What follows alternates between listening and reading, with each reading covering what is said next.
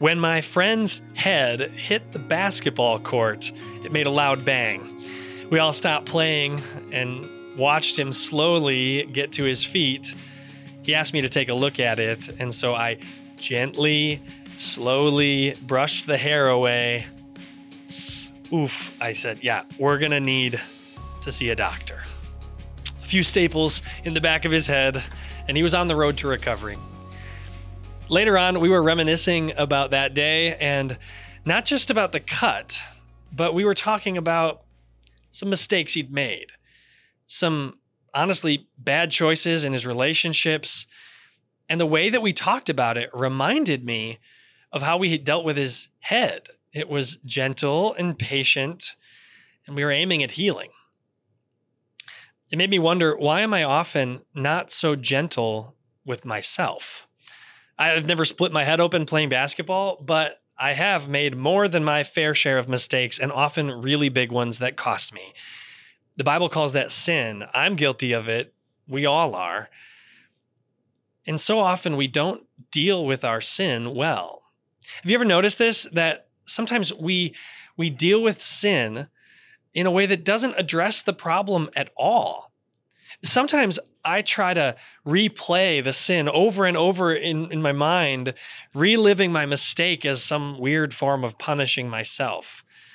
Other times we like to just try to rewrite what actually happened. If only I wasn't in that position. If only I never opened my mouth and said such a stupid thing. But sometimes we pretend like it didn't happen at all. Sometimes we try to sweep our sins under the rug as though there was nothing to worry about. Can you imagine if that's what I did with my friend? You would never do that with a friend. Imagine if my friend knocked his head on the floor and he's got a cut, and if I just replayed it over and over again for him, I just described for him like 5 times how he fell down, it wouldn't help at all. Or if I tried to rewrite it and say, well, maybe you shouldn't have just been standing at that point on the court. Worst of all would be if I just ignored it. I took a look, found his wound, and said, you've got nothing to worry about. That's not the way you help a friend deal with something, whether it's their physical injury or something that they're messed up.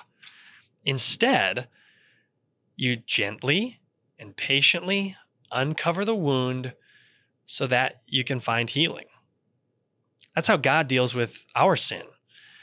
Psalm 103 says, as a father has compassion on his children, so the Lord has compassion on those who fear him.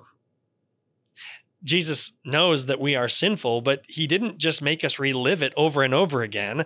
And he doesn't pretend like it's no big deal. Instead, he came to this earth and paid for our sins with his death on the cross. He guaranteed our forgiveness with his glorious resurrection from the grave on Easter. And now, just like any good father helps the little kid to learn about sin, to learn how to make good decisions, with all that same gentleness and patience and persistence, our Father in heaven gently helps us deal with our sin. Your memory is probably haunted by sins that you committed long ago or not so long ago. I know my mind certainly is.